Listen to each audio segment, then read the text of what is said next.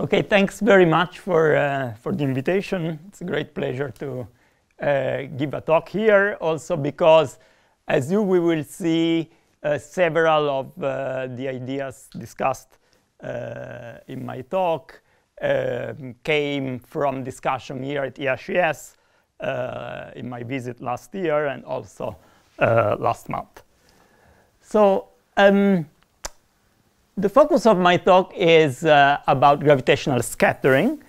And it's quite easy to pose the problem, even if the problem at the end turns out to be quite challenging. So the idea is that you take two elementary objects, where with the word elementary, I mean that you can characterize this object just by few quantum numbers. So in my case, I will be focusing on scalar objects in this talk. So they are basically characterized just by their momenta. And then you want to scatter them, and they interact via gravitational interaction at a large impact parameter B here. So the problem is characterized by the impact parameter and the relative Lorentz factor, so the energy, the velocity of these two particles. And the question is, what is the final state? Can we characterize the final state of this problem? And the qualitative picture we have in mind is that if this impact parameter is large enough, so that the two objects avoid coalesce, then you have as a final state the two particles that are bended. And if these two objects are different, then the bending angle will be in general different, right? So you will have one angle here and one angle there. And then you will never be able to avoid radiation. So in the final state, you expect some gravitational radiation emitted because of the acceleration of these two objects during the interaction. And the idea is to find explicit formulae, at least in some perturbative scheme that you will see better, for the observable, such as the angles, and the radiation, the spectrum, the total energy carried away by the radiation, and such observables. In particular, an interesting, even though maybe not from the experimental point of view, but from the conceptual point of view, an interesting regime is what happens if you take this relative Lorentz factor to be very large. Right? So you have this high energy scattering at large impact parameter. And yeah, please feel free to stop me anytime, and we can try to make the talk as interactive as possible. So what I will be presenting is based on several papers, just taking a bit from various work. The most recent ones in collaboration with Paolo Di Vecchia, Carlo Heisenberg, and Gabriele Veneziano. And then I'll try to give a more general overview of different works that have been done, in particular in this high energy regime. So from the technical point of view, the approach I will be using goes under the name as the gravitational iconal. And it takes advantage of techniques that come not from general relativity, but more from particle physics world. So Feynman diagrams, integration techniques, unitarity cuts. Over the last decades, I mean, several of these techniques have been perfectioned and put at work in the context of particle physics, QCD. But it turns out that they are very well adapted also to analyze this problem. And I think it's fair to say that they started contributing in an interesting way to this gravitational problem. And the idea is that you start as an input if you want, as the quantities that characterize your scattering object, you start from the coupling that these objects have to gravity. So this is an input. And in some sense, this characterizes what the objects are. Then we will be using perturbative techniques, as I mentioned, to extract not quantum observable, but classical general relativity observable. And that's a bit the twist of this recent development. And this can be done in various approaches. It has been a very active field of research. And the one I will be following goes, as I said, under the name of Iconel. And the key idea is that classical observables emerge through an exponentiation. So you will see that it's a rearrangement of perturbation theory. And the bits of the perturbation theory that can be exponentiated, those correspond to the classical term we are interested in. One nice feature of this approach is that it's very general. It can be applied to all gravitational theories and to different types of scattering objects, even if today I will be focusing mainly on GR and supergravity. And for scattering object, as I said, I will be focusing on scalar object. But conceptually and also in practice, this can be done and has been done for different theories. Actually, my interest in the subject came more from a theory point of view, kind of a Gedanken experiment in the context of string theory. So you can take this approach, and then instead of using QFT amplitude, use string amplitude, and again select classical phenomena due to gravitational interaction between strings. You can use Kerr spinning objects, and of course that's a very interesting and very active subject. You can use shock waves, and this will be relevant for us, because when you take this high energy regime, you take the Lorentz factor to be large, then the scattering objects follow almost a null trajectory. And so you can think that they approximate very well null shock wave. So one object feels the gravitational force of the other as a shock wave coming against it. So yeah, this is just the general philosophy, and now let me start more concrete discussion. So here I'll try to depict a space-time picture and amplitude picture of a phenomenon which is a simplified version of the one that I had in the first slide. Because you see that I took away the radiation. So I'm starting from an elastic case, which is not what happens in reality. But you will see that one can take a perturbative approach where radiation kicks at a later stage.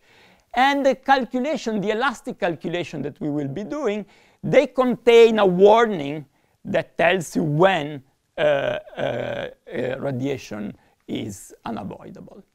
So at the first point, let me analyze a simplified situation where there is no radiation. So there is just bending. And in the center of mass of the initial state, then in this case, the two angles are the same. So we will have one main physical observable, which is the deflection angle that this trajectory undergo. And the process is characterized by a set of classical quantities. So one is the center of mass energy, which is directly related to this relative Lorentz factor. Then there is an angular momentum, an orbital angular momentum that is related to the impact parameter. And then there is a total momentum transferred. So that's the momentum that is responsible for this bending. And just from kinematic relation, you can relate this total momentum transfer to the deflection angle that I depict here. So this is the space-time picture. So how do we calculate what type of ingredients we need to extract this observable? Well, so as I said, these gray boxes, these are the input. So they represent the coupling between the two objects, this one mass m1, this one mass m2, with gravitons. And these black lines represent the gravitons that are exchanged between the two objects in the gravitational interaction. And the idea is to calculate all diagrams where an arbitrary number of gravitons is emitted by one object, an arbitrary number of gravitons is emitted by the other object. And all these gravitons are connected in this pink region by just 3 amplitudes.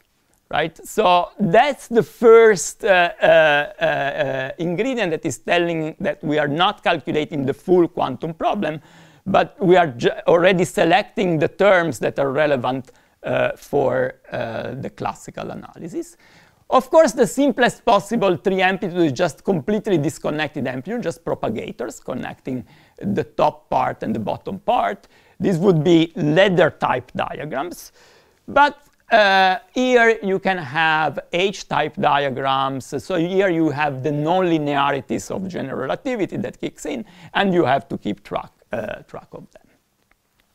So the goal seems to be clear, but impossible, right? Because what I'm saying is that you have to calculate a very complicated set of diagrams with a lot of gravitons exchange between these two heavy classical objects.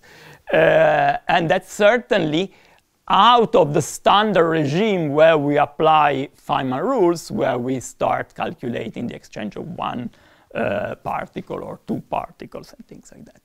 So the first part, in this first part, I want just to reconcile this tension, right, between what we want to do and what the standard techniques seem to allow. And I'll do that in a very pedestrian way, which is, OK, let me start calculating what I know to calculate.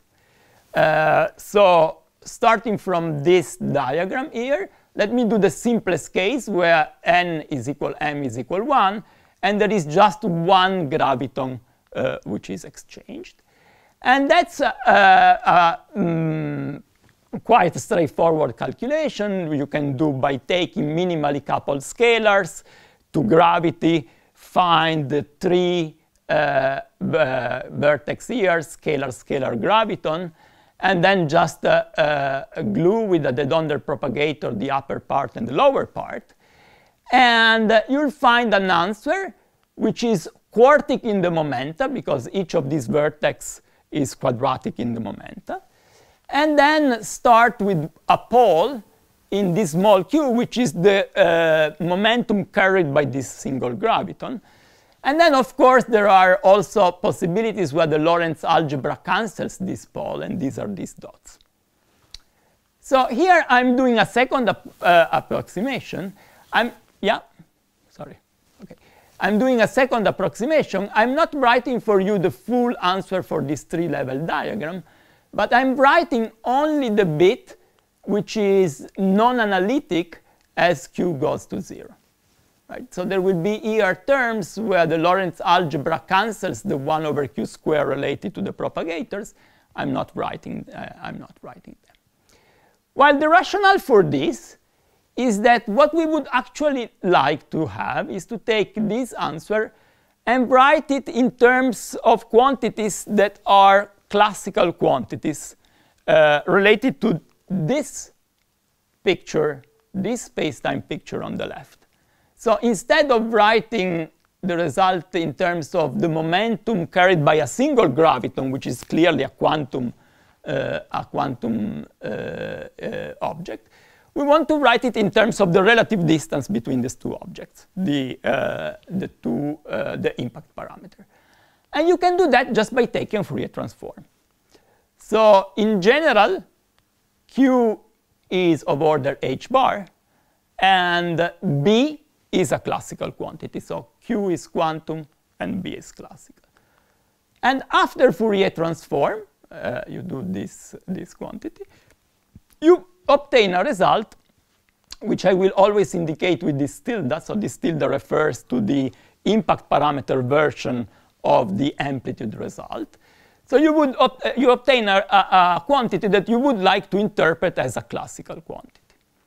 Now, it's easy to see here, right? If you do, for instance, in 4 dimensions, you take the Fourier transform of 1 over q squared. OK, there is it's basically 1, right? It starts with 1 over epsilon. And it's easy to see that you get something that goes like g times the energy square, right? Here, sigma square is energy to the 4th, but then it's divided by E times P. This is another energy square. So you get a quantity that goes like g times E square, where E is the energy of these heavy classical objects that are scattering. Now, this quantity here has the units of h bar. And so if you let me reinstate h bar, this is what you get. So you see explicitly the tension that I was mentioning conceptually before. If I calculate just the exchange of 1 graviton, hoping that this is a perturbative scheme, and then 2 graviton will be a smaller correction, 3 graviton exchange will be yet a smaller correction, well, then I'm not going in the right direction, because the 1 graviton exchange gives a very large quantity, right? G E square, classical number, divided by h bar, right? So this is suggesting that what's actually happening is that in this process, many gravitons are exchanged. And if you let me calculate the next quantity with 2 graviton exchange, the leading contribution will go like 1 over h bar square, will go like this quantity square. So the second correction is larger than the first one. And this is explicitly the breakdown of perturbation theory, which is due to the fact that now I'm assuming that these objects in blue and red are not elementary particles of few MeV, but they are black holes, if you like, solar masses particles. Lorenzo, sorry, yeah. Just to be sure that I'm understanding the rules here from the quantum field theory point of view. So you are treating the blue and the red lines as external sources, which means that in the vertices there is no energy momentum conservations. So for you, all this... No, actually they are dynamical. So there is energy momentum conservation here. So this is just the crazy thing is that just minimally coupled scalar. So you can really write d mu phi, d nu phi, g mu nu square root g. Sorry, yeah. But if they are dynamical, what the ladder diagrams becomes actually loops. Yes, exactly. But if they are loops, they are not classical physics, as you were mentioning. So to make them classical, to my understanding, is that you have to there is a distinction between the quantum lines, which are the gravitons, and the external lines. If you treat all dynamical, then these are quantum correction.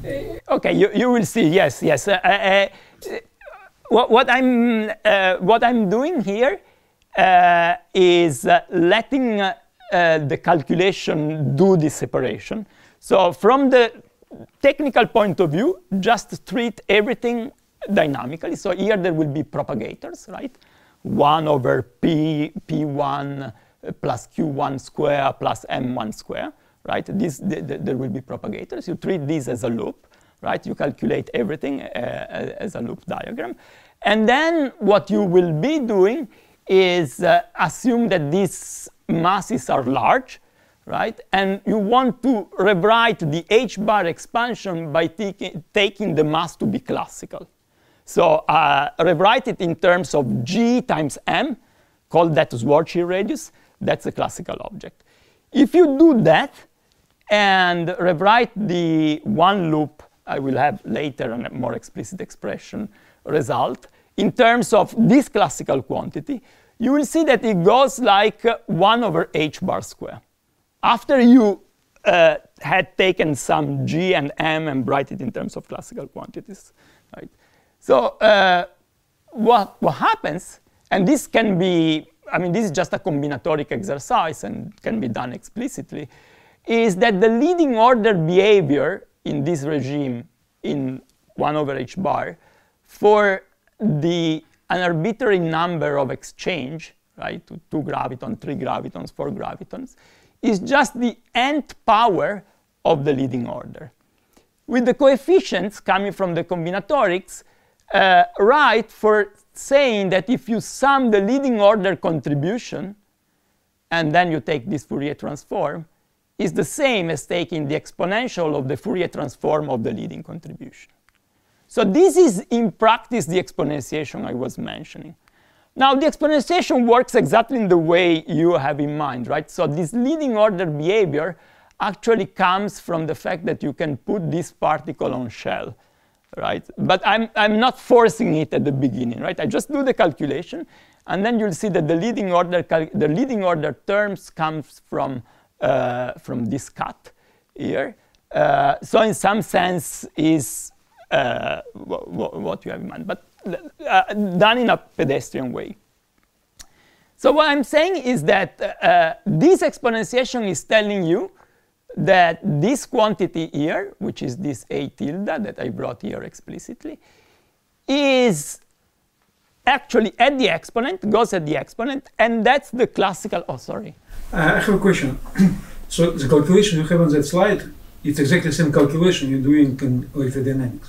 So if I'm replacing masses by the charges, yeah, it's exactly what we will be doing, looking for the classical scattering of two charge particles. Yeah, if you make the charge large, I think it's just the same. You know that the first graph is Coulomb law. It works perfectly well. There is no even notion of large or small quantity. It just works. In that sense, what's the meaning of this large quantity in that case? Knowing that in electrodynamics there is no need to resum these things in the classical theory. Well, I mean, there is no need. If you want to see it as, okay, if you, I think we agree, right? In this calculation here, you can do it in electrodynamics exactly in the same way. You can think about the trajectory of two classical charges and then a deflection angle. If you want to see that as I will see, as a stationary phase, as a result of a stationary phase, then it's nice to resum this ladder diagram and show that this object is at the exponent. Maybe in one slide you'll see the stationary phase and then the use I do of that. Okay, I understand that, but my point is that it's large quantity not because of the h bar. It's not because of the denominator, because of the numerators, because of large energies. Okay, if you want in here, right, this is large energy. Right, but okay, this quantity at the numerator is something that has the units of angular momentum. So when it goes at the exponent, it has to be a dimensionless number, right? So it goes, this is the quantity that goes at the exponent. And second question, difference between electrodynamics and gravity. In electrodynamics, photons, exchange photons, they don't interact among themselves. Yeah. And then this exponentiation has very solid status. Whereas you just exponentiation by brute force certain class of diagrams, which are not gauge invariant to start with. You will see that the nonlinearities will appear later, right? And that's where gravity becomes more complicated than QED. But this quantity that goes at the exponent, which okay, this is the iconal phase. That quantity is a gauge invariant quantity. Right, so this at the end is related to an observable, which is this angle, right? So that is a gauge invariant quantity. You can compare with classical result of trajectories calculated in any coordinates you want.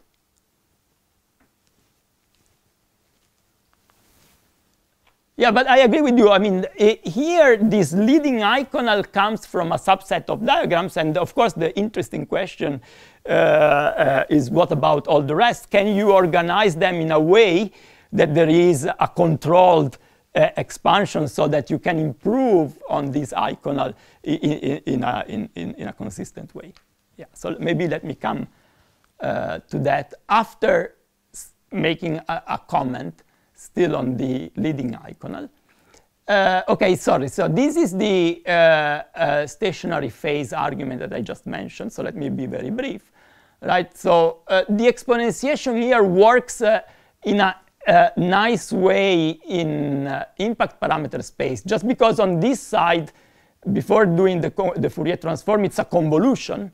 You do the Fourier transform, becomes a product. So that's why it works nicely in impact parameter space. But if you want to find the S matrix in standard momentum space, you can Fourier transform back after exponentiating, right? So this is the result of the exponentiation, and then you Fourier transform back.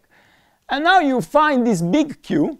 So what is the difference between small q and big Q?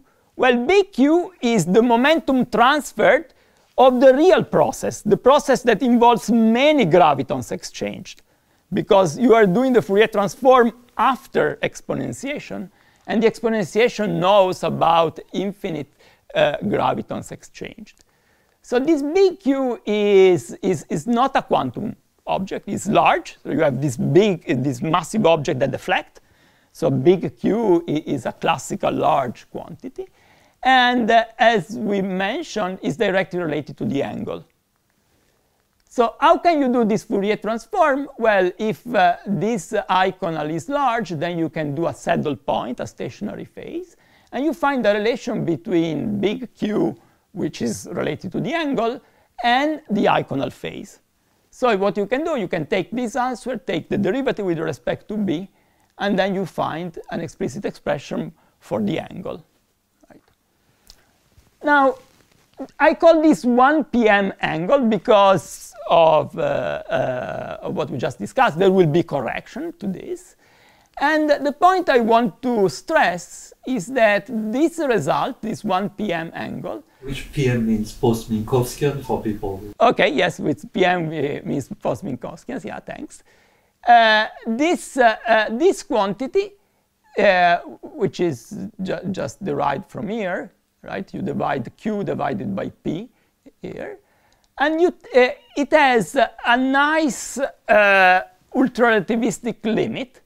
And I want to explain what I mean by this ultrarelativistic limit. So I take sigma large. So the two objects are very fast. The energy is very large. But you keep fixed this combination.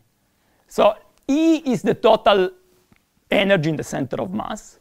So G times E is like a Schwarzschild radius. So that's the radius of the black hole that the black hole, a black hole of mass equal to the total center of mass energy would have, right? So take E large, but keep fixed this quantity. And then if you do this limit, then you can forget this one. Sigma is very large. And you'll see that the powers of E combine in a nice way so that the angle in this large energy regime, in this ultrarelativistic regime, takes this quantity, which is finite, right? You see, it's RE is the quantity we keep finite, so NB is the impact parameter. So this result was found a long time ago, I think in the 80s, by Toft, by studying just the interaction between two Eichelburg-Sechsel shock waves. So this is this continuity that I was mentioning. You can start with massive object and then crank up the Lorentz factor, and then you smoothly go over a different result of a different problem where shock waves interact. So one question that we investigated, but you will see we have only partial answer, is this a general feature? Not just for this leading order approximation, but for the actual phenomenon. Is it always true that I can smoothly connect with the scattering between shock waves? OK, so this is coming back to your question, but there is more life than just ladder and cross-ladder diagrams. So here is a depiction of a vertex, a contact vertex, but then in the there will be also a kind of triangle-shaped diagram with a 3 graviton vertex in the middle. Yeah, please. Are those Feynman diagrams or just schematic? Yeah, I mean, for me, these are really Feynman diagrams, but you see there are a lot of dots here. So there will be diagrams where you have a 3 graviton vertex in the middle, and you have to sum all of them. Now, as Stefano has rightly in mind, of course, from the point of view of the integration, the separation in diagrams doesn't make gauge invariant sense. So you have really to sum up everything and then isolate things in different classes of integrals. And then you will have box-like integrals, you will have triangle-type integral, and so on and so forth. So I'm hiding all this complication. And I'm just saying that, OK, think you have done that. And then you have a momentum space answer for the diagram with 2 graviton exchanged. And then let me write it in expansion isolating the non-analytic term as Q1 plus Q2, which I call Q, goes to 0. So same idea as before. We want to look at these non-analytic terms because are those that are relevant for the large distance interaction. And this is the one that is leading, Q square. This is 1 over Q, Q to the epsilon, so on and so forth. So this Q square here is the one that we already accounted for in this exponentiation. So that object, if you write it explicitly, you will see that it's exactly goes like 1 over h bar square, and it's the result of the expansion of this e to the 2I delta at the second order. So this object does not contain new information. If you want, it's just a cross-check that the exponentiation that I mentioned before actually happens. And the object in red, which crucially takes information from these other diagrams that were not included before, contains new information. And it was calculated a long time ago in the 80s by Westphal. And we redid the calculation in general D. And it takes this form.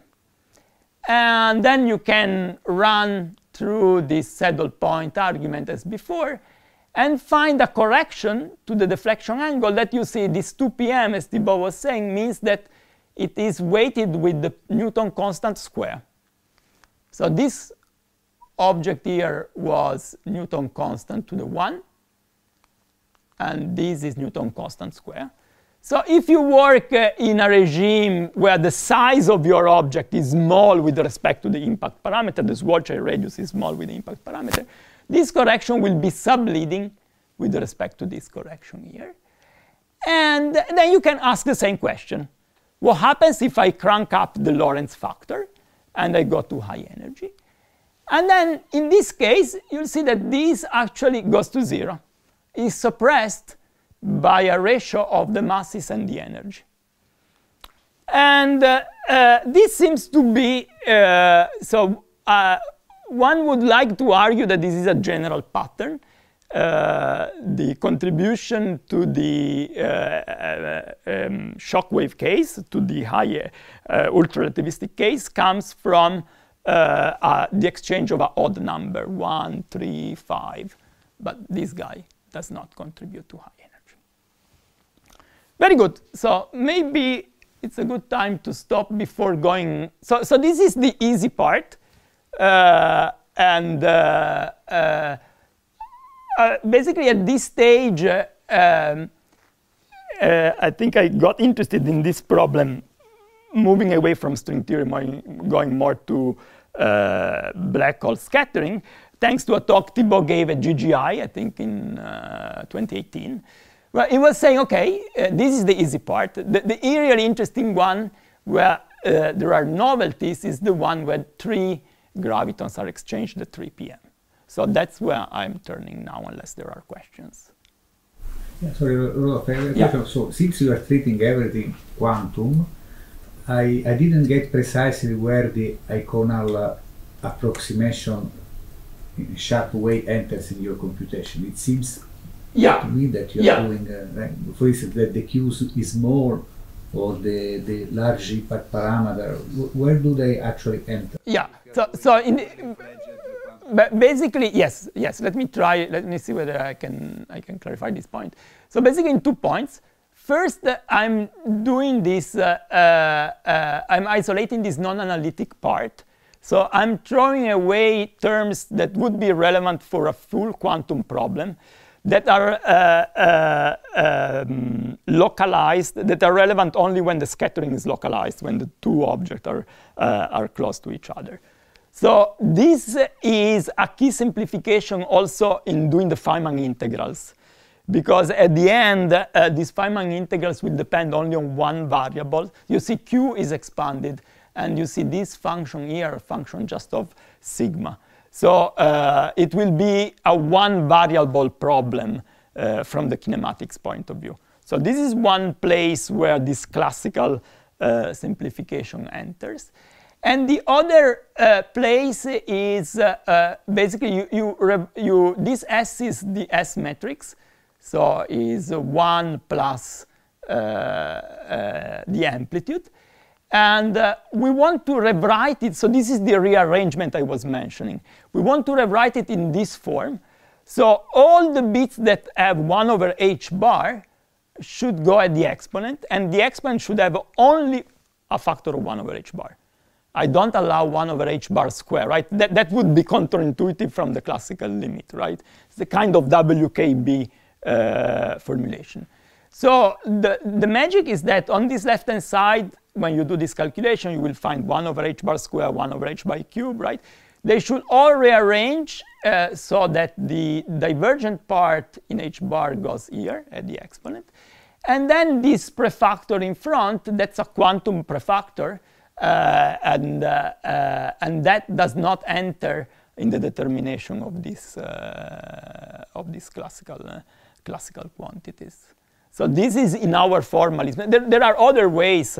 I mean, the Eft of Stefano and collaborator, Kozower and collaborator. There are other ways of rearranging this full-fledged amplitude calculation to extract the classical result, and this is one way. Yeah, please. So gravitational radiation doesn't appear at order g squared? The commutator, sorry? The gravitational radiation effects? No, exactly. Surprise, at the next order. I mean, to be fully precise, there is, but let me not enter into this. There is an angular momentum part that one can already see at the g square, which has a bit of a different status, but radiation carried away by on-shell gravitons starts at order g cube. Yeah, please. Is there any classical observable where big delta can enter? Yeah, I don't think so. So big delta for us is important just to rewrite S.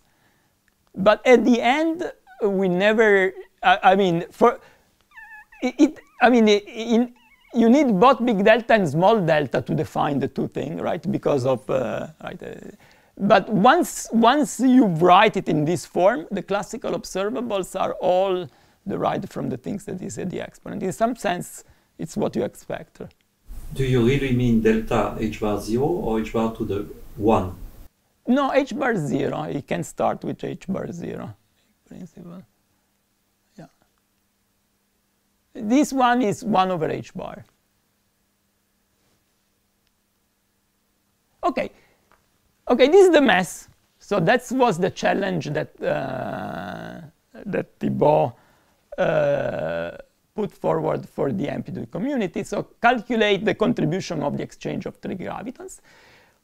Conceptually, the pattern, as I said before, there is the most non-analytic one, a subleading one, a sub-subleading one. These two objects do not contain new information.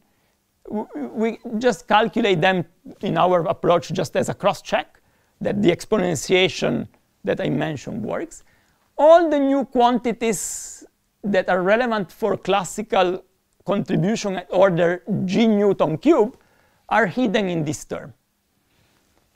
And then if you do the integrals and everything to find this phase, and this delta 2 means it's 3 p.m., so it's g cube.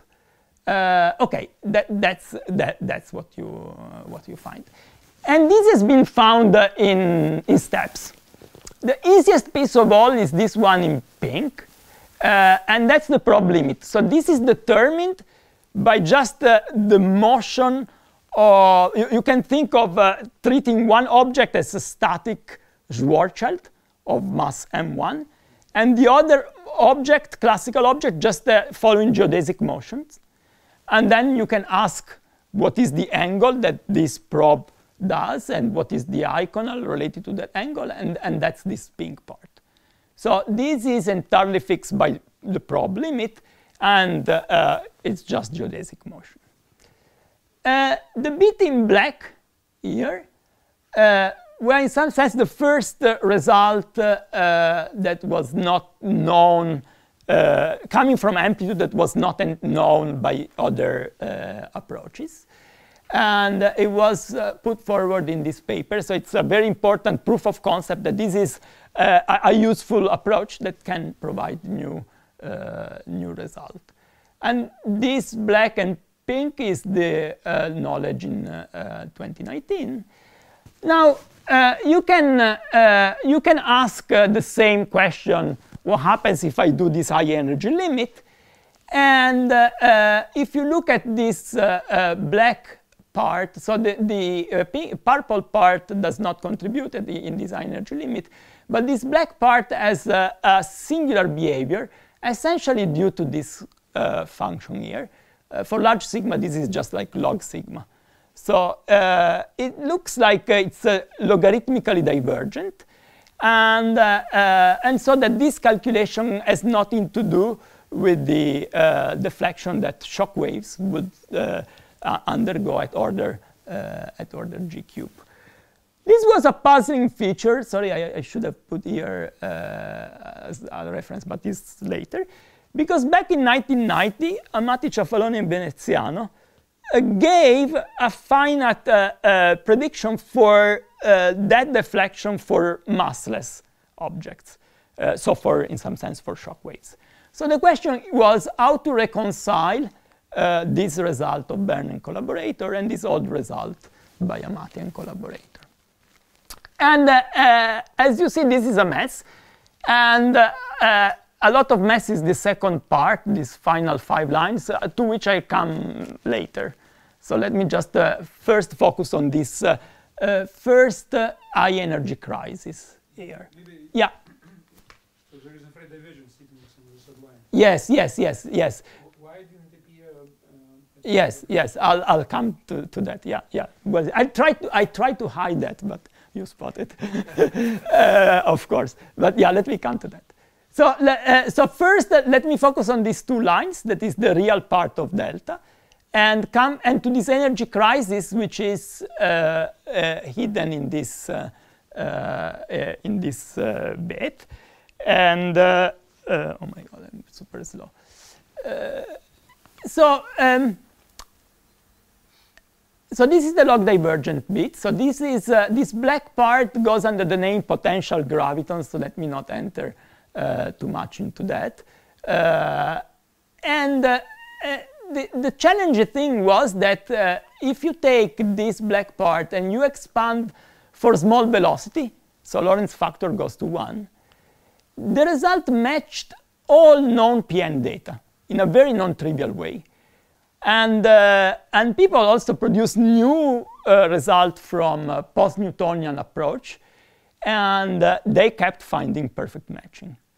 So it looked very hard to modify this answer in a way that you keep the good part, so matching with the post-Newtonian analysis, but cure this log divergent part.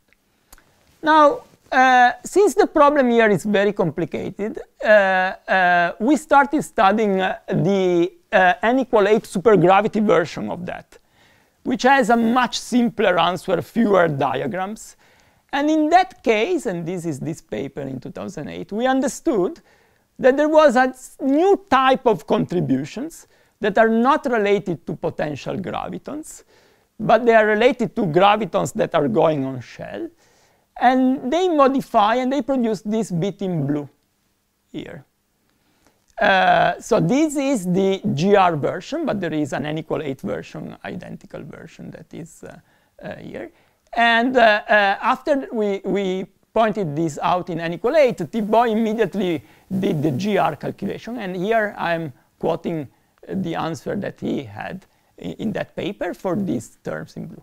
Now, if you take these terms in blue and you do the small velocity expansion, you'll see that they have a different parity for the term in black. So these have all odd velocity, and these have all even velocity. And this explains this mystery, why these new terms do not spoil the matching that people had with PN data, because they were looking at the even part. And the even part does not get contribution from this new type of contribution that goes under the name of radiation reaction. You'll see better why. But of course, if you take these results and you go to large sigma, then there is no difference between Pn even and Pn odd. And you can see by eye that this large sigma here, you have 2 square times 2 is 8, divided by 2 is 4, sigma 4, 6, 5, so it's sigma square overall. And it cancels exactly -4 sigma square. So in this parenthesis, that's what I'm saying here, in the UR limit, in the ultrarelativistic limit, the log divergent term, they cancel out. And so this is solving this energy crisis. But even more, so if you now look at the non-log divergent terms, and you do the same algebra, I try to stick to the color. So purple is the probe, blue is the radiation reaction, and black is the potential graviton. So this is the leading energy behavior here. And they sum up, you see with the not expiring number, exactly to the answer by Amati, Ciafaloni, and Veneziano. So this clarified that that answer contained a radiation reaction term. Also, and there were a series of papers checking this fact, that this answer is universal. So we calculated in GR, we calculated in n=8, and then people calculated in n=4, in n=2, just as a set of possible theories with different matter content. And this is always the result you find. And this goes well with the idea that at high energy, this is the title of Toft paper, there is a graviton dominance, right? So the only thing that matters is the graviton, is the object that couples to the energy. The dilatons, for instance, couple to the mass. And so all the decoration of supergravity become irrelevant at the high energy, and the graviton is what basically fixes the answer. Okay, so this was the status end of 2000. And now let me come to the question, but what about the imaginary part? Right? I was just focusing on these first 2 lines, and then there are 5 lines with an imaginary part. And worse, this imaginary part is infrared divergent. So this is the signal that the process, the elastic approximation is breaking down. Right? So if you think about taking this delta and writing the S matrix as e to the 2I delta, then that there is a part which is not a phase, right? Because I multiplied by this I, all this will be a real contribution. And that real contribution is suppressing the elastic process. It's telling you, actually, no, this process that you want to study does not exist. And it's very rare. And because of this divergence, basically, it never exists. So this is related to the emission of gravitons that you were asking. And you see that the formalism is telling you that a G cube is unavoidable. you have to take non-elastic process into account if you want to give a unitary description of your process, right? There is a new channel opening up that will explain this imaginary part. And this will be the final, I don't know if I can take 20, I mean, yeah, that's basically the second part of my talk. And that's where a lot of research is now going on to understand these non-elastic processes. So you use dimensional regularity. Yes, yes. So which typically is not easy in this renormalization scheme to disentangle UV and IR. Yeah, that's very good. Yes, yes. I'm sure that this is an IR. Yes, yes. But let me maybe offline we can. But yeah, that's a very good point. Yeah, this is an IR term, and okay, maybe later I can point out it's important that this epsilon is negative. And you will see that that's what ensures that there is a suppression. Very good, yes. Okay, this energy, and so now, okay, we have to include radiation, right?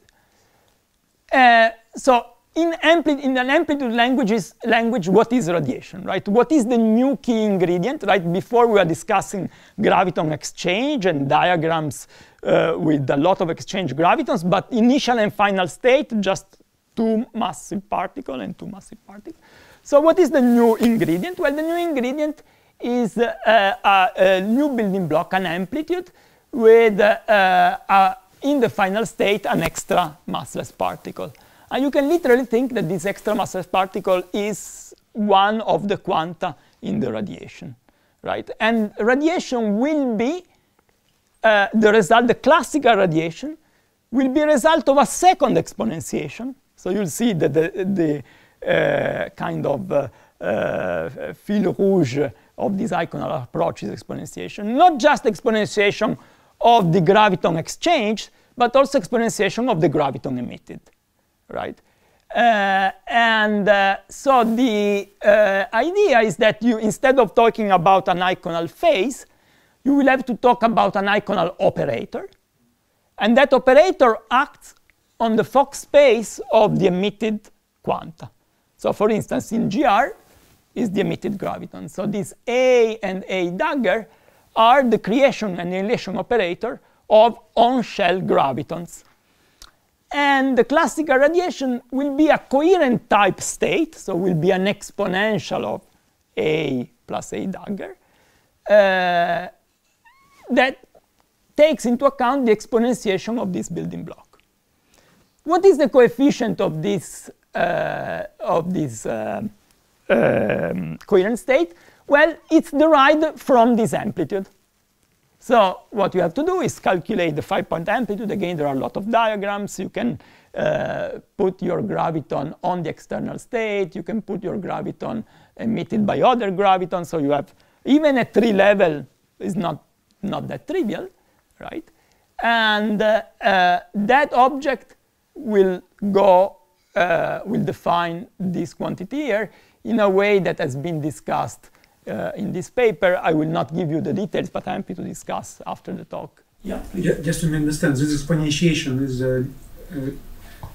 some result of the calculation, or you just guess? Okay, you will see. Yes, that's a very good point. In some sense, in some regime, and the first one I will the one that I will discuss more in detail is related to the phase you were wondering about, and that's just the Bloch-Norschick and Weinberg exponentiation. So there, it's proof. It's proven. That okay. Let me maybe for the full. It will be an hypothesis that you have to check. But yeah, maybe let me, okay, these are. So the easy bit, here you see that I have to account for graviton emitted of all possible momenta. Of course, they will never be very hard. So the classical radiation will be made out, but a large number of soft gravitons. But there is a soft scale, which is v over b. B is the impact parameter. B is the velocity of my objects. And we are working in a regime where b is very large. So even in the ultrarelativistic regime where v is 1, this is a small number. Now, there are two different regions. If the frequency of the graviton emitted is smaller than 1 over b, or larger than 1 over b. And this 1 over b is a small quantity. Now, the regime where omega, the frequency, the energy of the graviton, is more than 1 over b, I call that soft radiation. That regime can be studied by using Weinberg approach or Bloch-Nozick. You mean much smaller? Much smaller, yeah. There was, yes. So let me introduce a cutoff, omega star, just to separate this soft region from the non-soft region. Of course, I should keep everything in, but in order to address the problem that you were saying, let me start from the easy bit. In that case, I can write explicitly this bit in a simple way, because this graviton is attached only to the external legs. And I can factorize this graviton out in this line here, right? So in this soft regime, this first line, the one that contains the coherent state that contains the creation and annihilation operator of the graviton, acts on the second line that describes just the hard scattering of the process. So the second part here is the elastic one, and this is the dressing. And then you can ask, what is the probability amplitude for the elastic process? Right? The probability amplitude is you start with an initial state which has no radiation, just two particles. You apply the S matrix. This is the classical limits of the S matrix. It's just this iconal operator. And then you put the same initial state. Right? So that's the probability amplitude for the elastic result. Now, in order to do this calculation, I have to use the BCH formula to separate this coherent state. And so I get a contribution which is quadratic in this f, right? Is f star, coming just from the normal ordering of is just the norm of the coherent state, if you wish. And if you do the calculation is this, where this big f is just the integral coming from f star f. And all these integrals were done in the original paper by Weinberg. And so you can write an explicit expression. And the question is this explicit expression the origin of this imaginary part? That's what you would expect, right? So that this divergent imaginary part is related to the emission of a lot of soft gravitons. So if you promote your iconal phase to an iconal operator, you don't need this term. This term will be automatically produced once you force the problem to be the elastic problem. If you calculate a more inclusive problem, you will not find the divergence. Right? So it's a very concrete question whether this line is coming out from this, and you can check that it works. So the imaginary part is exactly related to this term. Only the soft part are relevant for the infradivergent bit. Now, of course, the general idea is that if now you promote the operator to the full operator, now that would be responsible for the entire imaginary part, right? But for the soft part is the first one we discussed in this paper here, is the easiest one. Very good. So let me do something with this result and connect this result with an old result in GR. So that's kind of typical of these things, right? We discover new result from amplitude and we say, ah, okay, that's what they did in year 77. So SMART calculated the soft limit of the energy spectrum. So this is the energy carried carried away by soft gravitons as function of omega. And then you take omega to be very small. So that's the soft limit. That's nice. That's what we were doing. And can we reproduce this result? Now, this uses a general idea of these iconal operators.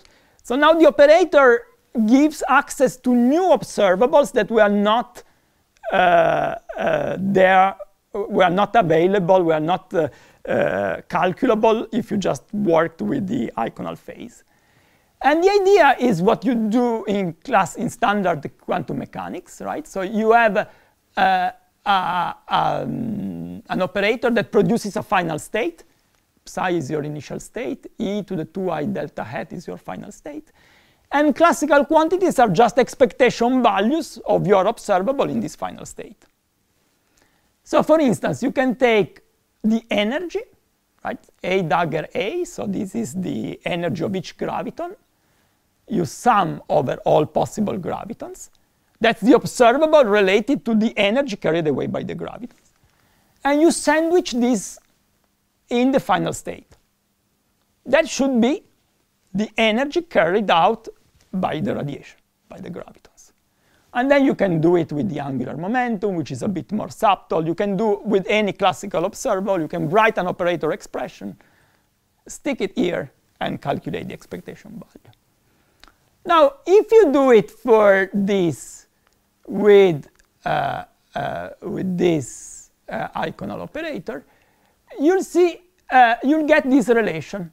You basically see that this energy spectrum is the same quantity that you call the imaginary part of the iconal. It's the same integrand, exactly the same, except that for a numerical factor. So basically, you can read the soft limit of the energy spectrum starting from this line and multiplying by -4 epsilon. And indeed, this square parenthesis is exactly SMART result for the soft limit. OK, so that's very nice. But you see here, in this answer, we find again this log divergence, right? Cosh inverse arc cosh sigma for large sigma is log sigma. This was problematic before in another observable, the deflection angle. And so one may wonder whether it's problematic also in this case. Can I take a large sigma limit of this result by SMART and see what happens? And this is energy crisis 2. And indeed, you have a problem. And you can phrase the problem in the following way. Calculate just the energy carried away by soft gravitons.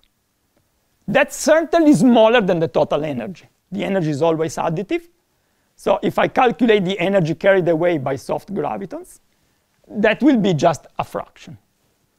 Still, the fraction of the energy carried away by soft gravitons that you can calculate starting from here is logarithmically divergent because of this cosh. And so one says, OK, that's a problem, right? Logarithmic divergence means that you see, if I construct the ratio energy emitted divided initial energy, a certain point becomes bigger than 1, which certainly cannot be. Now, in this problem, there is a clear way out. And the reason is thanks to Weinberg. Is thanks to the fact that we know this answer exactly. So we exponentiated both the exchange graviton and the emitted gravitons. So instead of writing this calculation in a small expansion, this is the PM expansion, right? This Q, remember, is proportional to the deflection angle, to theta. So this Q contains inside G. So this parameter, you would think, is small because the numerator contains G. And the answer I'm quoting here, you see that's why there are these dots, is just the leading term of what you get from this calculation in this small Q over M expansion. Right, so let me undo that step. And since we have the full result, let me just write for you the full result. So this is the full result. And if you take Q over M small, you go back to this result here. That's what Smart had in 77. And OK, this in principle was already included in Weinberg, but I don't think it was written out explicitly before our paper. Now, you see that this quantity has an interesting analytic structure. Right? You may wonder that it has a singularity for Q equals 0, because Q equals 0, you see you have 1 minus 1 in the denominator. But the singularity in the denominator cancels with the singularity in the numerator, and actually the point Q equals 0 is moot. You can analytically continue through Q equals 0, here, this function here. And you can go up to Q squared over 2M squared equal minus 2. If this is minus 2, 1 minus 2 is minus 1. And this, again, is 0 denominator. Right? At that point, you have a singularity. And it's a branch cut. It's a branch cut that starts from an unphysical point in the scattering process, right? Because Q squared is negative. In a scattering process, Q squared is positive. But from the point of view of seeing this as an analytic function, it's a singularity. And this singularity fixes the radius of convergence of the Q over M expansion. Right? If you have a singularity, then OK, the whole circle it becomes the maximum amount, right, that you can reach by doing an expansion. So this is telling you that the Q over M expansion has a fixer as a radius of convergence, which is finite, not infinite.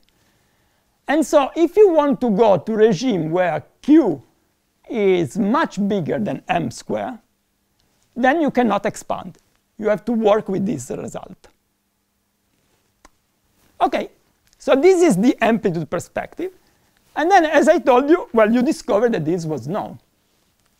So this mentioned in kind of a long, detailed paper, which for me is very hard to read, that there is a threshold. And if you translate his threshold in particle physics quantity, is exactly this threshold of Q over M. And in more GR quantities, is a threshold between root sigma and theta. Now, we are saying PM expansion theta is small. But 1 over root sigma can also be very small.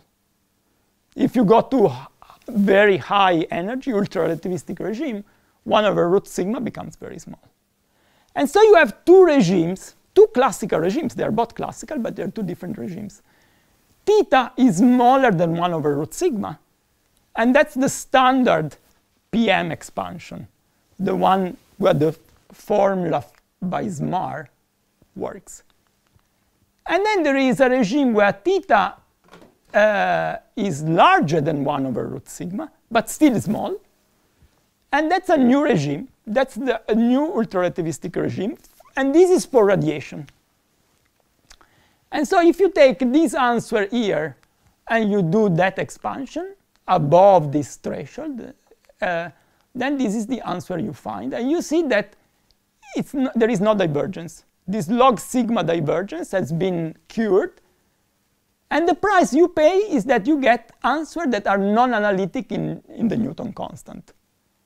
Right? Because theta, this angle, remember, is proportional to G. So this non-analyticity comes exactly because of you did this resummation. You resum the infinite number of diagrams, and the analytic properties can change. And this was already noticed in these papers around 10 years ago. Conjecture?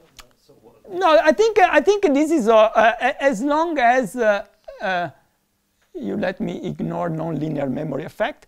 I think this is completely on solid grounds because it's just a consequence of Weinberg theorem for soft emissions. I thought at some point you had doubts about the log. That will be a third energy crisis. You'll see. Yeah, the problem. This one is fine. The log you have in mind will come, I think, in a couple of slides. Because it's still soft here. This is still soft, exactly. The log you are thinking is for the whole radiation. But on the right, yeah, it's still. But here there is no soft cutoff on the right, so. This is just the energy carried away from. Okay, so very good. They gave the total energy. Yes, the total energy. I'm coming to that. Maybe you were asking what about this soft cutoff that I introduced. I just see it. I don't see it. Yes, because I just took it just to give an estimate. I just took it to be equal 1 over b. That's the maximal value. So this is, you see, this is an estimate, and I'm Up to 1 over b. up to 1 over b. Yeah, exactly. If you do half of that, there will be a numerical factor here that changes. But the analytic property theta cube log theta, that's solid. And it's just Weinberg. I think it's just was not written explicitly, but yeah. Yeah, so okay, this is, let me be brief because I think I'm taking too long. So what Thibault already had in mind is, okay, this is all for the energy carried away by soft gravitons. What about the real observable? The total energy carried away, I mean, by all gravitons, right? How much energy the particles lose in this scattering. This was another very nice result by Hermann, Parma, Martinez, Ruff, and Zheng that I think was new, which was to give a full PM, so function of this Lorentz factor sigma, answer for the energy radiated by away by the gravitons. And as we understood, it starts with G cube. And you see, in GR is this complicated mess. And then you can expand for small velocities, and there is many checks, and Donato here and Thibault had a lot of essential data for people to be sure that we are on the right track. That match between this full Lorentz invariant answer and the small velocity answer here. I'm not showing, but there are analog formulae for other observable, like the angular momentum loss, right? So there is an initial orbital angular momentum, gravitons are carried away, and they take away not just energy, but also angular momentum, and we can calculate those. And there is a very nice paper by Manor, Ridgway, and Shen, and we reproduce that answer and generalize from the iconal perspective. So you can run the same question. You have these observables. The claim is that they are valid for all values of sigma. What is the high energy behavior, right? And so far we have seen two patterns. We have seen the deflection angle, where the high energy behavior was smooth, right? It just all the divergence canceled. And then things that are related to the emitted energy, where there was a threshold. And that threshold meant that when you go for sigma too large, the qualitative feature of the answer change. So here you would expect maybe more of the second because it's the total energy radiated. And actually this is the case. And this is the energy crisis number 3. So let me just mention 2 features. You also have this log sigma here, but it now comes twice. There is a log sigma and another log sigma for large sigmas. And this bit in red shows that at large sigma, the logarithmic singularity cancel out. That was a bit of a mystery. Why? I mean, certainly it's not by chance. And then looking back at paper by Diet, and then as Gabriele explained, his work with Colferai and Ciaffaloni, this is due to an interesting physical effect, which is the following. When the Lorentz factor increases, the radiation emitted gets focused, gets beamed, and the radiation wants not to go randomly, but follow the particles that are emitting. So this theta graviton is the angle between the emitted graviton and the massive black hole, the particles. And you'll see that as you go away from the soft limit, this theta graviton gets focused, and gets focused a lot when you reach values that where omega b are of the order root sigma. So when root sigma is very large, this is very focused. So you don't mean here, because there is the synchrotron beaming only, but you mean in addition to the beaming to high energy, like synchrotron, there is a gravitational extra focusing, you mean? Yeah. An extra thing in the Veneziano Cosine. Yeah, so, yeah, exactly. Sorry, I was a bit quick here. So this beaming kicks in when you leave the soft region. So it's related to this parameter omega b, right? So soft region means omega much smaller than b. When omega b starts being order 1 or larger, right, this 1 divided omega b becomes smaller. And so the gravitons that are not so soft, they are beamed. And the maximum value of this theta graviton is 1 over root sigma.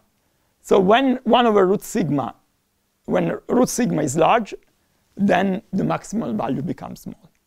Yeah. This intermediate region here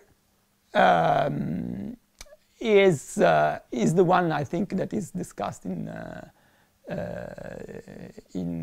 these papers here.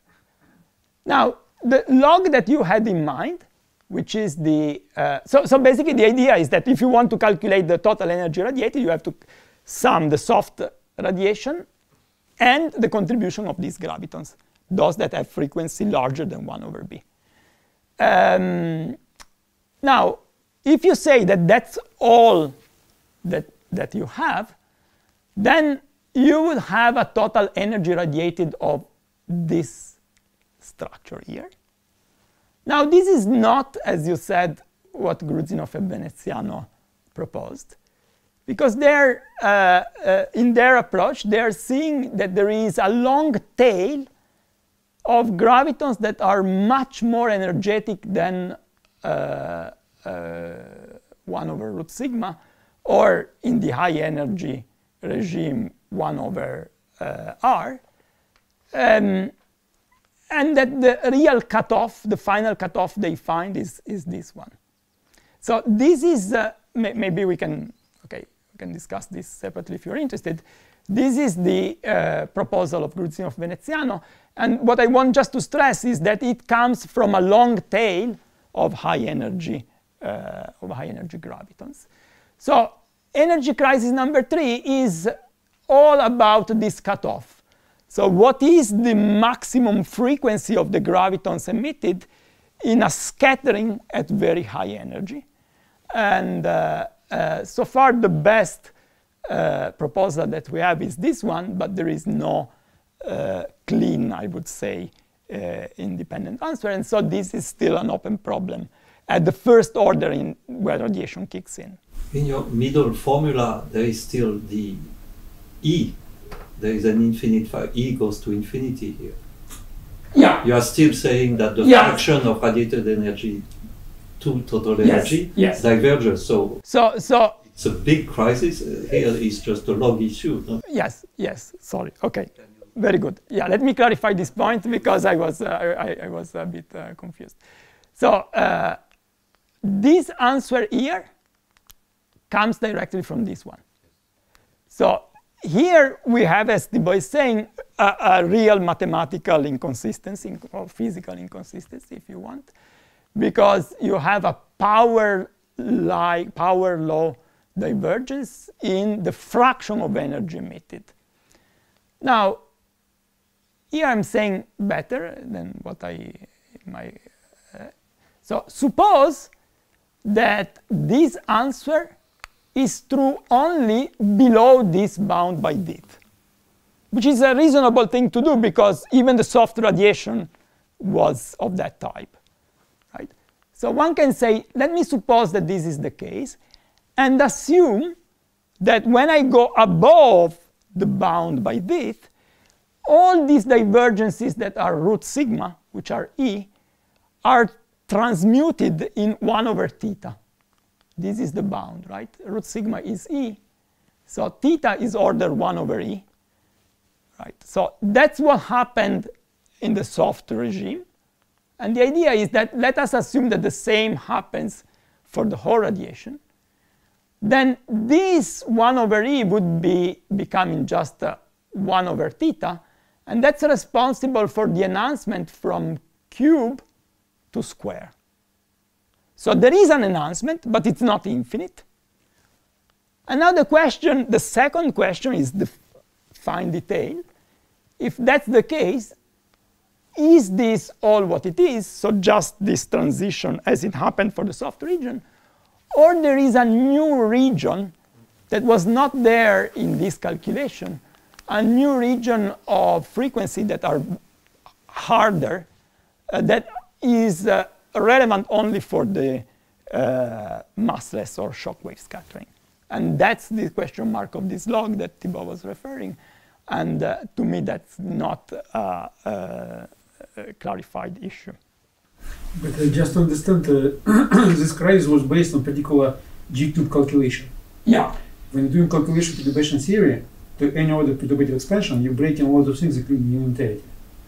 So then, how do you know that those corrections which you don't take into account, those which have powers G, will not resolve this crisis? No, I understand. So you see, this answer like this require always a resummation of perturbation theory, because you see, it has a non-polynomial. So this answer here has a polynomial dependence on G. So this is fine, right? Now, what I'm saying is that the analysis of the soft radiation taught us that we need to resum certain classes, and in order to describe the high energy regime. And that resummation is responsible for non-analytic terms in G. Yeah, but this logarithmic term which you obtained before, it's what happened like block Norsec when you have infrequent divergence constant count replaced by some infrared cutoff. But now you're saying that this formula, it doesn't come from the soft gravity emission, it comes from the emission of the graviton, which is well. No, exactly. Which means that there's not soft physics behind. So if it's not soft physics, why should I draw an analogy to the soft physics? No, I don't think, I mean, if I had a good answer, I would write here. So what I just can tell you is that there are two works, two lines of research that Gabriele has pushed. So this paper with Grudzinov is more like just GR. It's just a pure, no diagrammatic. And then he had later a paper that was quoted before with the Ciafalonian collaborator, where they try to argue a resummation for the non-soft diagrams. Now, how solid that is, I don't know. I have not reproduced. But this answer here that they get from both approaches, so that's what makes them confident, requires, from the amplitude point of view, a resummation that is responsible for this non-analytic structure. So it's certainly not a non-trivial thing. Very good. So let me conclude. You might say, OK, everything we have seen the worst. Well, OK, with Energy Crisis 4, that's the most recent one, I think just a few months. So what people has done recently is to go one order higher, so 4 p.m. So that means 3 loops. And the pattern that I tried to convey for 3 p.m., where we had radiation more problematic, requiring a threshold and a change of behavior, but the angle, the mechanical part, being smooth, that pattern is broken. From the result we have so far, we seem to have a bit the opposite. At 4 p.m., the mechanical part describing the angle has a power-like divergence in this high-energy regime, and the radiative part has only a log type divergence. So I think these results are very new in these papers, and I think it certainly tells us that the story is not complete yet, and either we have to reassess our understanding of the ultrarelativistic limit as based on 3 p.m., saying, no, maybe that was just too simple, or maybe it's pointing out that we haven't really disentangled well radiative and conservative effects. So this is where we are now, and so let me just leave this slide of conclusions. Thank you very much.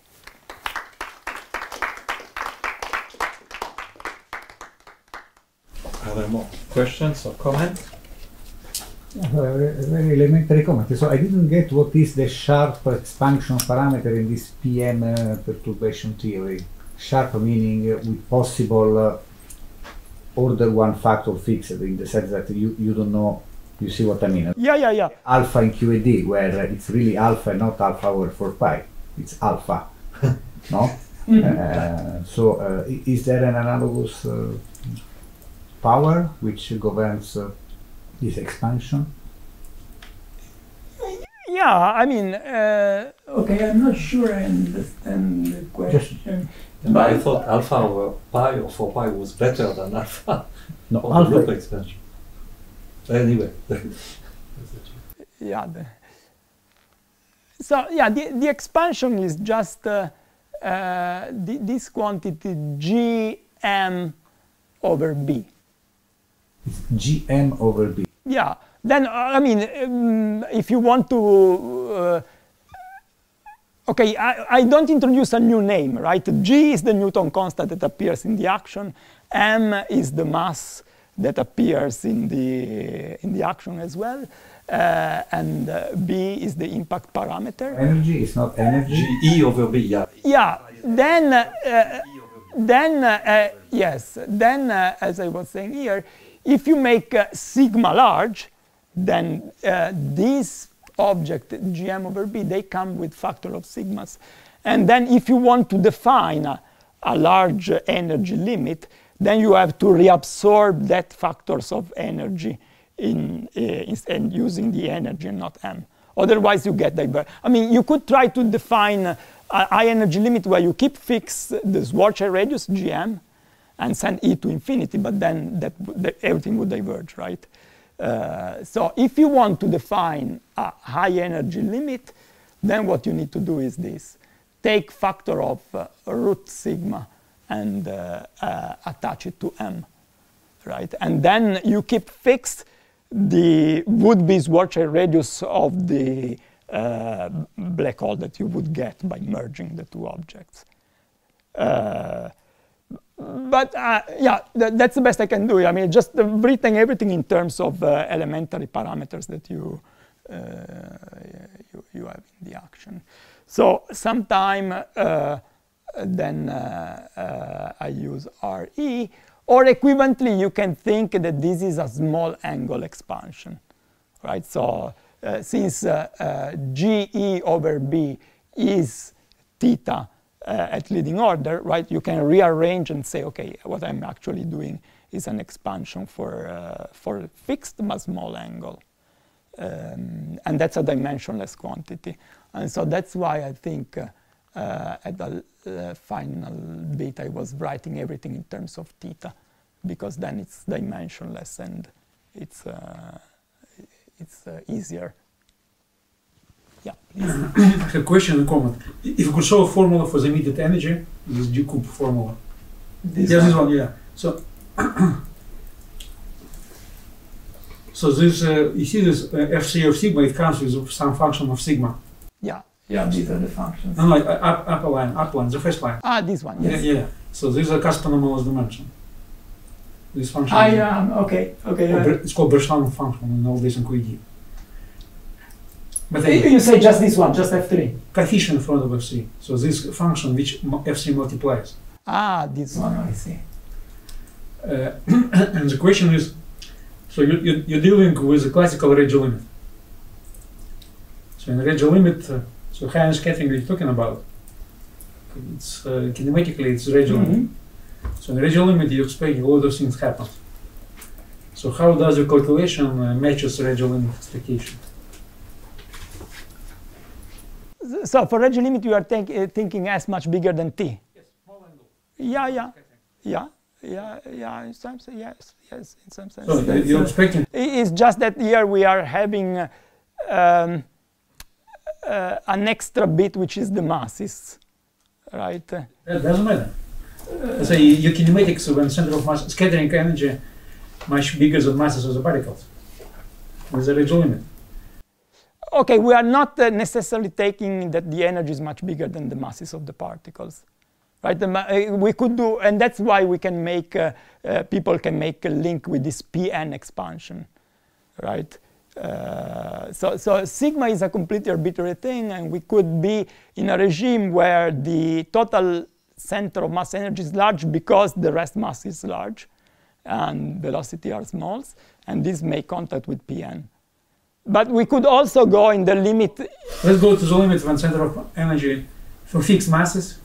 Yeah. Center of mass energy goes to infinity. Yeah, exactly. That's this high energy limit that I'm interested in. Yeah, very good. So in this limit, you're expecting the amplitude have to take a form which predicted by Regis theory. Yeah.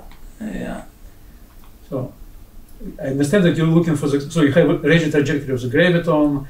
You could write formal factorize your, for example, amplitude we're talking about when you have 2 to 3 ignition, 2 to 3, which we have this multi-Regis factorization property, etc., etc. So there's a lot of different constraints which coming out from the assumptions that the amplitude has to satisfy those Regis constraints. Did you try to check those constraints? Okay, maybe we can discuss separately. No, the answer is no, but I think CV, they are using Regis-Gribov theory where they use propagators which are Regiized. Yeah, but I think I'm not sure that you are thinking about the same Regiization, because I think you have in mind QCD. I mean, the gravity. I mean, this Regiization.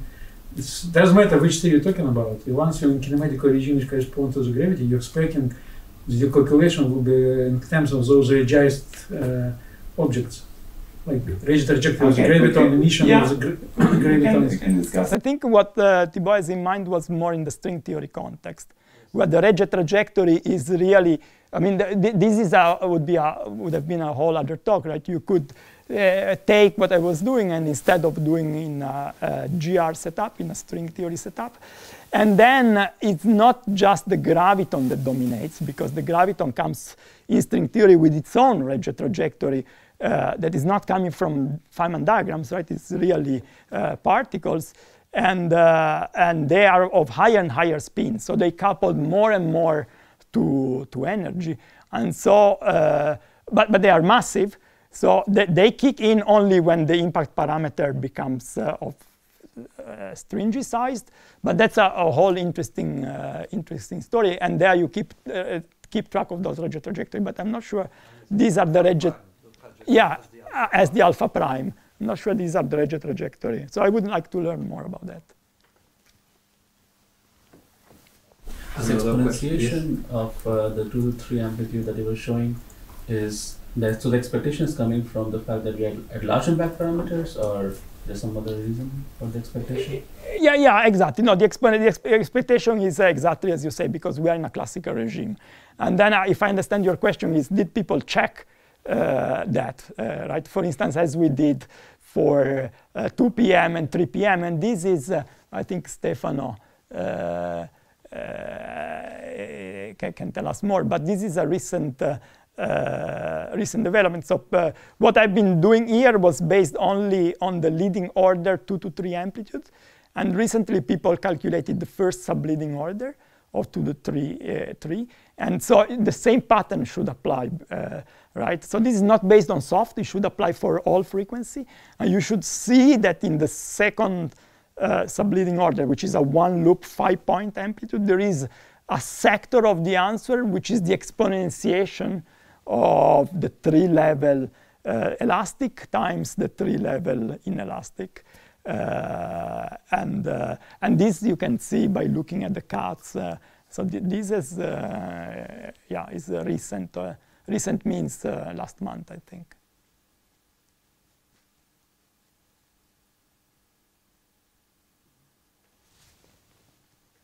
More questions? Thank you. Okay, thank you. Thank you.